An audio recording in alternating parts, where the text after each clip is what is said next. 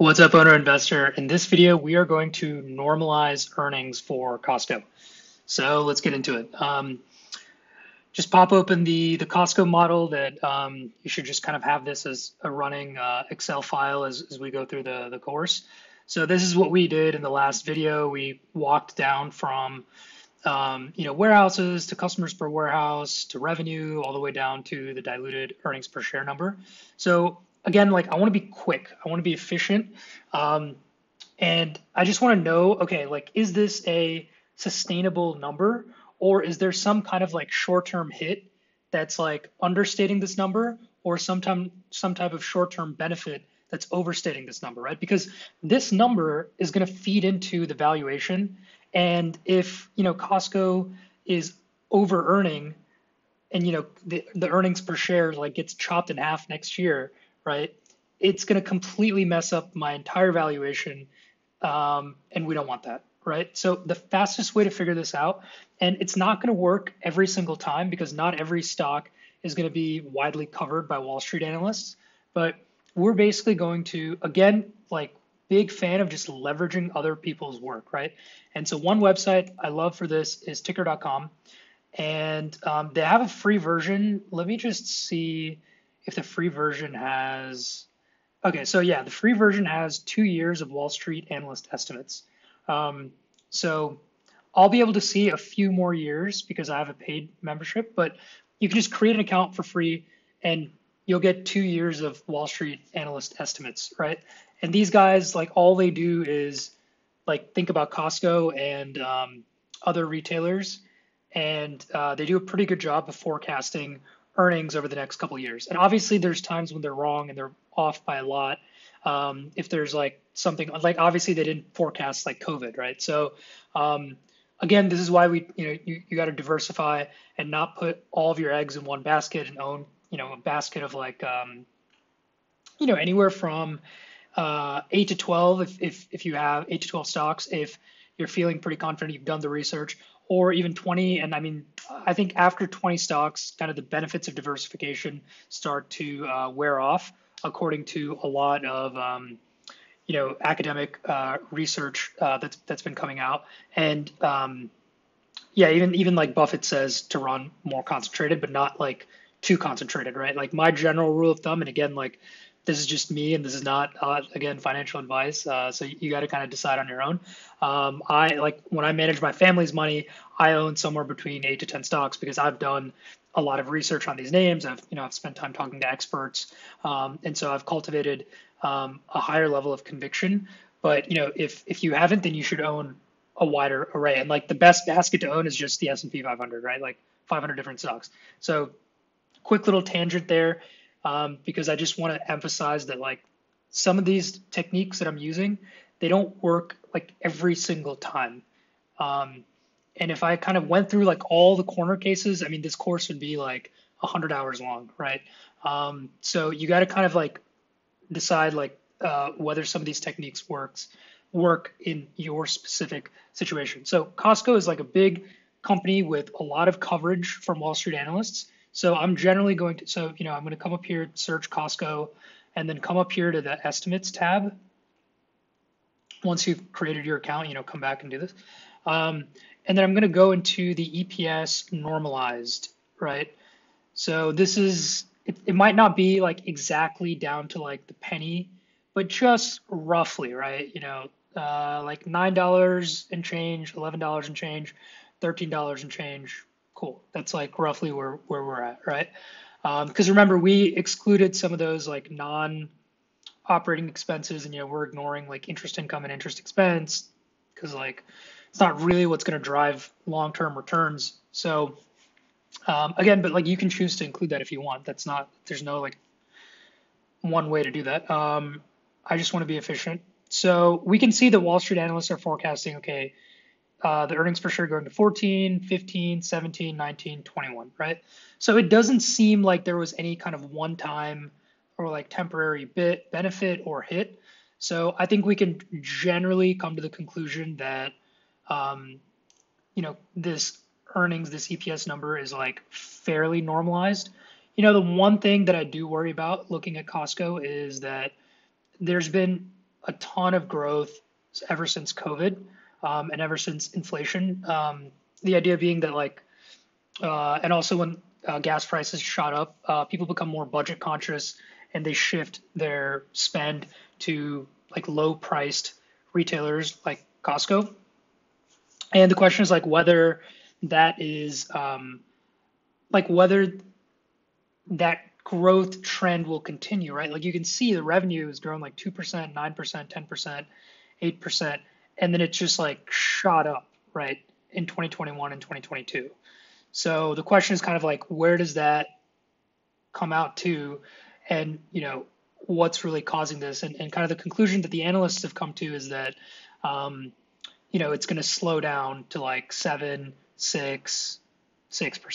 And I mean, I think that's fairly reasonable, given kind of just the fact that this is something we'll have to figure out in the upcoming modules, whether Costco is truly the low cost provider. But if it is the low cost provider, and if they have the best customer value, right, because they have a crazy, 93% customer retention,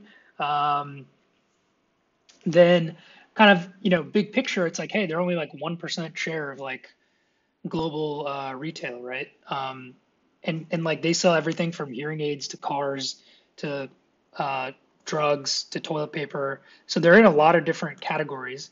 Obviously they're not going to compete with like Home Depot, but they're in a fair amount of categories. So you can, I don't know, like when I think about this and I do like an 80-20, I kind of like generally come to the conclusion that Costco has room to grow. But that's something that we can certainly disagree on, right? And that's, again, like I want to emphasize that again, which is that a lot of this investing stuff is subjective, right? Even like some of the smartest investors will disagree on like certain things about specific names, right? So there's like always this inherent fear, I think, and I certainly still have some of this of being wrong or looking stupid or like making mistakes, right? And the reality with investing is like, if like we're gonna make mistakes as investors. That's just the way investing works and that's again why we diversify. I think like some of the best investors say if you're right, like something like 30 to 40% of the time, you're like a really, really great investor, right? So investors, you just it's like stand-up comedy, right? Like you just got to get used to bombing and you got to get used to just being wrong sometimes, or a lot really. But it's more about just making reasonable assumptions and making sure that we don't lose money, right? So again, like the point of this whole video, I know I went on like a couple of tangents here and there, but I think they're valuable. It's to normalize earnings. And based on kind of just an 80-20, it seems like Wall Street analysts think like the growth will slow down, but it's not going to like tank.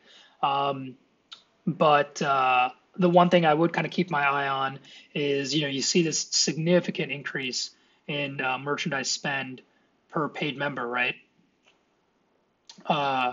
And, we can also calculate the revenue per warehouse, right? Just to kind of show you a couple things that I would be somewhat concerned about, right? Divided by number of warehouses, right? So like this has increased from 210 million per warehouse to 270 per warehouse, right? And if we look at that case docs, the Costco case docs that was in that previous video, right? Like it takes before this like big surge in growth, it took a while for Costco warehouses to ramp all the way to, 260, right? That's like their most mature cohort of warehouses that it took like, 2013 and before, right? So these are warehouses that are already way older than 10 years.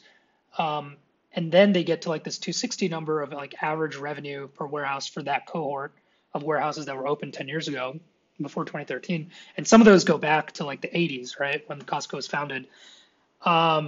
Whereas like some of these newer warehouses are kind of in like this, 150 to like 200 range. But now it's all the warehouses have kind of ramped up to like 270, right? So is that sustainable, right? So this is kind of where, again, like where the rubber meets the road, and this is where you kind of do some research, and this is where some of those, like you have to kind of do back of the envelope math and make reasonable assumptions and make sure that you're being conservative. And that's why I kind of started with the Wall Street analysts, because they've obviously put in way more work than we have. But again, we don't want to just blindly trust what they're saying, because they can also be wrong, right? Um, like, unfortunately, I think the investment business is driven by um, this like delusion of certainty and confidence, like the same way, when we go to the doctor. Or I think the best comparison is when you're sitting on a flight, and the pilot comes on, and right before we're about to take off, the pilot says, "Hey, we're going to be delayed by 30 minutes because there's been like some kind of malfunction in like this equipment." And generally, what goes through my mind is, I don't want to hear any of that. Can you please just fix it and not tell me? Because I don't really want to be thinking about engine malfunctions when I'm in the air. And it's like a similar thing with doctors, where you go in and the doctor starts going into like all this technical stuff about what's going on, and I'm like, just tell me what I need to do to like fix the problem, right? Unfortunately, if you want to pick your own stocks, you're going to have to grapple with some of this complexity. And if that's not your cup of tea, that's totally fine. You should just index instead, right? Instead of like settling for unwarranted confidence, which is what most money managers sell you, right? With a $2,000 suit and like a really nice tie knot, right? The reality is, like, investing is an inherently uncertain game to play. So if that's something that you cannot deal with, the inherent uncertainty that like the growth could be 7% next year, or 3%, or 12%, I'm sorry to say this game is just not going to be for you, right? Um, yeah, I should maybe make that a little bit more clear, maybe earlier on, or maybe even in the free training video on the landing page. But that's just the way this works. So kind of the key things to keep in mind here with normalizing Costco is like, is the warehouse productivity, meaning the revenue per warehouse, is that a sustainable number? And we'll find out, right? Because consumers might shift some of their spend back to other retailers, or there might be a lot of temporary benefit from gas. But generally, I'm just doing 80/20. I think the analysts have done a pretty good job with Costco. So I think this is a good number to run with for now. All right. As usual, post your comments, questions, or thoughts below, and let's keep going. I'll see you in the next video.